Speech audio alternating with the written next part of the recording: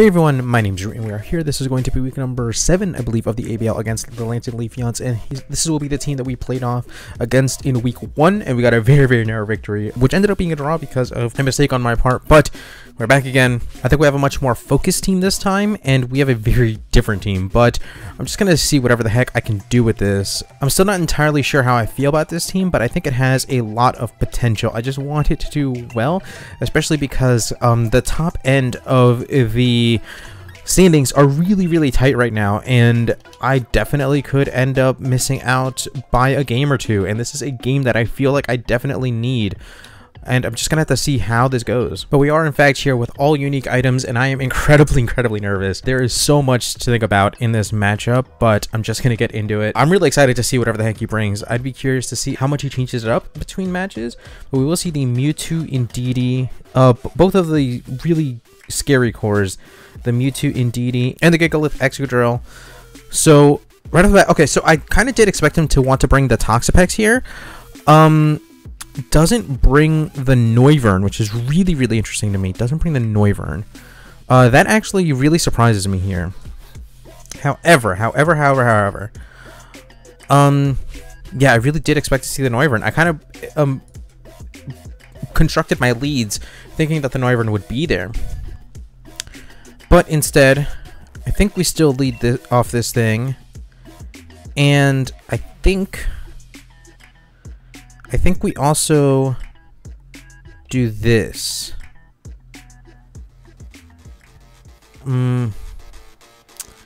This might be what we do here. I don't know. I'm not the most confident, but I think we can manage it reasonably well. I don't know. And not having the Noivern is really unexpected, in particular because ultimately my plan was going to be to, even if he had the Psychic Terrain up, I could Thunder Wave into the Noivern and Dragon Pulse into it for a turn 1 KO. It prevents a lot. It would prevent him from getting a strong hit off turn 1. It would prevent him from tailwinding, but does lead off with the MEWTWO Indeedee, which is exactly what I was afraid of. But we are here. That's kind of what I thought he would want to lead. I have seen him lead this off in the past. And in the absence of Noivern, this is kind of what I thought I would see. Now, what kind of damage is my Ferrothorn doing here? Ferrothorn Gyro Ball should do about half. This thing could have a Fire Blast on it. That would be super unfortunate. I think I might want to... I think I would U-turn here and protect here, but this would be such an awesome opportunity to Thunder Wave as well. Although yeah, Fire Blast would be much more scary, so I can kind of scout out the Fire Blast here. And if I still feel like I want to Thunder Wave, then I can just Thunder Wave next turn and see whatever the heck happens there. The main takeaway is that this should prevent double Expanding Force, which is obviously the thing that I'm most concerned about right now. And overall, I think this is going to kind of put me in the best position. So no protects off on his side. Goes for the Follow Me, which is again kind of what I thought that I would see here. Now this honestly makes me think that I will. Oh, the Nasty Plot. Okay, I was gonna say this does kind of make me think that I will see the Fire Blast coming in, but I will just get a U-turn off here. It does it right around half, which is fine. But now I have to figure out what the heck I want to do here. I have to figure out how in the world I'm going to manage this. I think I have to just do this. And this is the thing, right? So I think I'm going to Sandblast here, and I think now I can safely Thunder Wave into the MEWTWO. I think he's going to want to attack into my Sandaconda. I think we take one hit, and this honestly is not ideal because I really did want to bring an Assault Vest into this matchup, but I didn't end up doing that in my final team building scenarios. So what I'm hoping happens here is that I'm able to KO the... If he follows me again, then I can KO the Indeedee. MEWTWO can get a strong hit off on my Sandaconda, and I can get a Thunder Wave off. Goes for the Expanding Force. That is a straight OHKO. that is worst case scenario. Although I don't think I can get KO'd with it's life orb. I don't think I can KO'd with it unless he has the mystical fire. Yeah, this is bad. I just lose. I don't win. I don't win anymore. This is potentially just really bad. I don't know what I can do here. I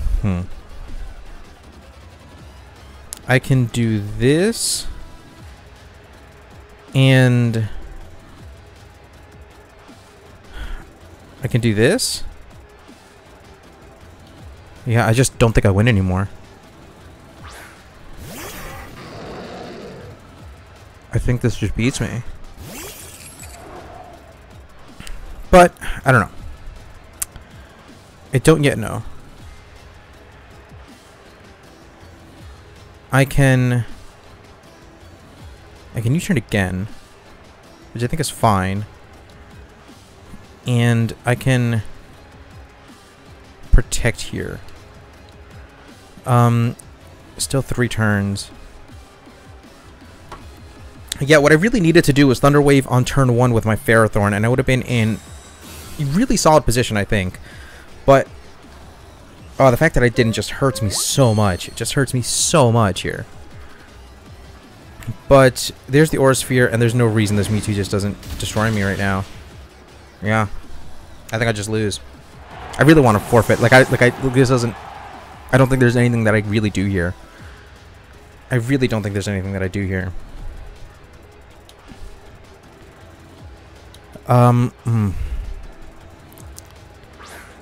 mean, I can do this, and then I don't know. I don't know what I do. If I protect here, then I can just try to hit the Mewtwo a little bit. Like I just don't know what I do here. I was never really well equipped for this type of lead, but again, I'm just at a complete loss. I just don't know. I'm just at a complete loss. I mean, if this foul play KOs, then that would be game changing. Or no. I'm gonna just attempt a double protect, and if it doesn't work out, then I'm in a very bad position here. I think I get 6-0'd if I don't hit this double protect, which I don't. And it's fine. It's gonna be a 6-0. It's totally fine. Like I said, I just don't think that I was ever really well prepared for this type of scenario. The team that I had was just never well equipped for this. I kind of geared my team to kind of deal with the Sandcore more and hope that I would have enough resources in the end game to kind of deal with the Mewtwo the way that kind of it did last time, but there was really nothing that I could have done, I don't think, with the team that I brought. I definitely think that I could have done other things differently, but I don't know. It was always going to be tough no matter what happened, right? Because I had so few resources for this aggressive of a lead. And does have the flamethrower as well. But yeah, I mean that's gonna be week 7. I thank you guys so much for watching. We'll be back really soon with more weeks of the ABL. And to be frank, this is probably also my playoff chances as well. But there'll be more weeks of the UBL and more weeks of other things to come. But once again, with that, thank you guys so much for watching. And once again, out.